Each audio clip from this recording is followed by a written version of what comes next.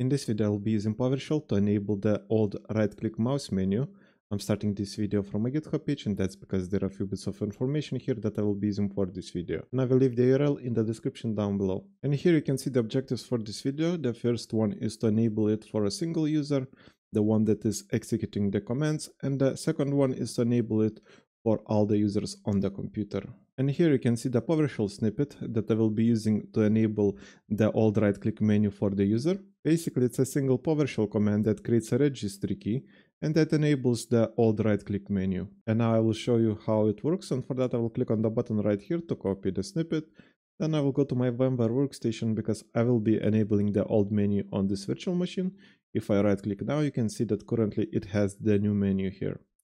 So let's open the terminal application and let's run it as administrator. Let's insert the snippet here and let's press enter. And it seems that the command was executed successfully, but if I right click, you can still see that I have the new menu here. Because for this setting to apply, we need to either restart the computer, or we can sign out and sign back in, or we can restart the Explorer process. And I will be restarting the process because this is the fastest option.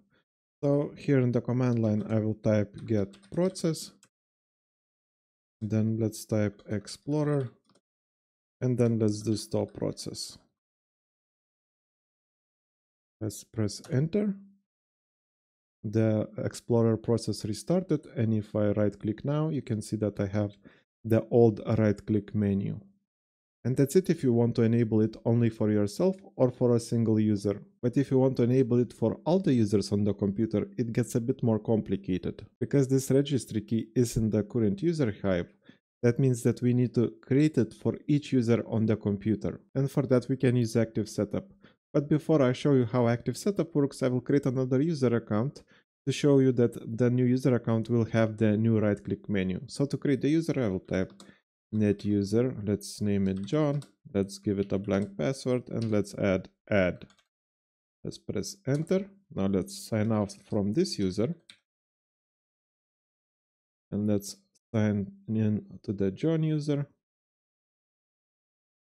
And now I'm in John's user profile, and if I right click here, you can see that John has the new right click menu. And now I will go back to my admin user, and I will change John's right click menu from the admin user. So once again, let's sign out. And now I will sign into my admin user.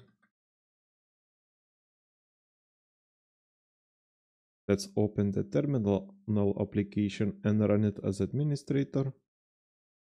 And let's go back to my GitHub page. And here I have another PowerShell snippet, but this time it creates a registry key for Active Setup. And if you don't know how Active Setup works, you can check out the videos that I have here. But long story short is that whatever commands I have in my Active Setup step path will be executed once for each user on the computer, even for the users that I will be creating in the future. And here you can see that I'm creating the same registry key that I was creating for my admin user. But this time this command will be executed for each user on the computer. Anyways, once again I will copy the snippet by clicking on the button right here, and then I will go back to my virtual machine.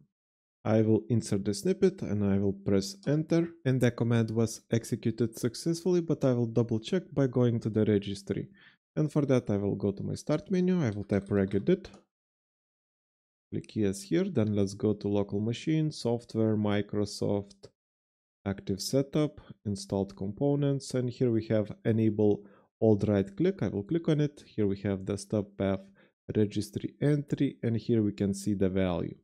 And like I said, this value right here will be executed once for each user on the computer during the logon process.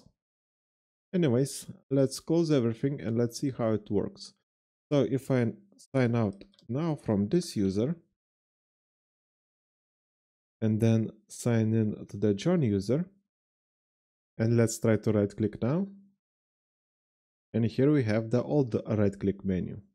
And that means that the Active Setup was executed successfully. And that's it for this video. Like and subscribe if you want to see more videos like this, and see you in the next one.